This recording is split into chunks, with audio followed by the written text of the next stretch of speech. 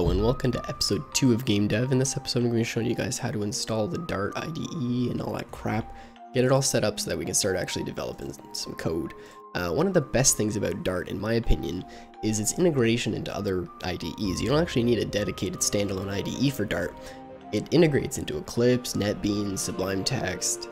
If you just want a raw text editor, it's fantastic. So what we're going to be using, at least what I'm going to be using, you can use whatever you want if you're more comfortable with other ones, but I'm very comfortable with Eclipse, so I'm going to stick with Eclipse. So we got Eclipse open here. There's a link in the description to download Eclipse. You can just go download it and install it if you don't have one.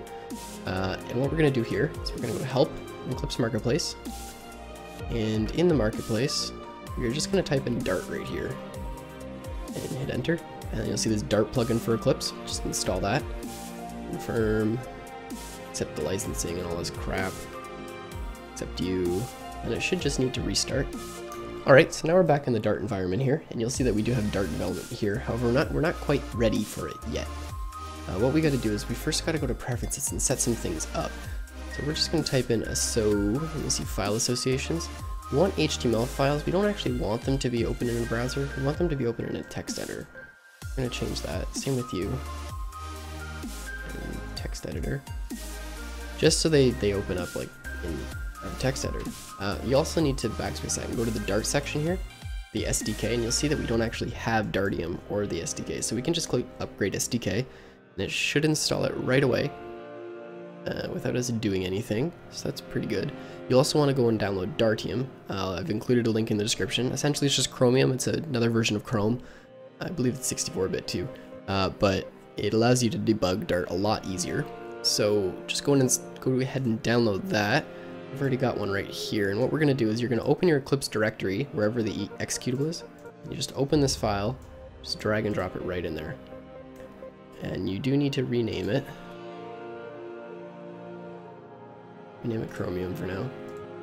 Now if we reopen that window, you'll see that it's installed and the SDK is installed. So we are all good to go. So what we can start doing just to get this started here is, just go up here, new Dart project. We will name this Alpha. I don't know if I have anything in this directory named Alpha, but we'll see. And we're just going to make it an uber simple web app for now. That's all we really need out of this. So you'll see it finish setting up. And then we got all this crap here. I'll show you all about where all this is and what it all is. So right here, we're just going to run as our team launch. See that starts launching it. I believe there it is. Is that warning? You see your Dart app is running. So if you look at this, you'll see that it doesn't actually say that in here, and it just calls the script.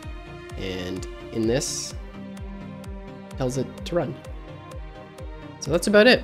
That's how you set up Dart environment. It's super simple. If you're using another IDE such as NetBeans or Sublime Text for text editors or other text editors, you can go ahead and do that. I'll link in the description their tool list so you can go and look there and see if there's any information on how to specifically set it up for your environment. But it's super simple to use. So next episode we'll start on getting the main frame up, and I'll start teaching you a little bit about what's going on in here. Thanks for watching. I'll see you next time.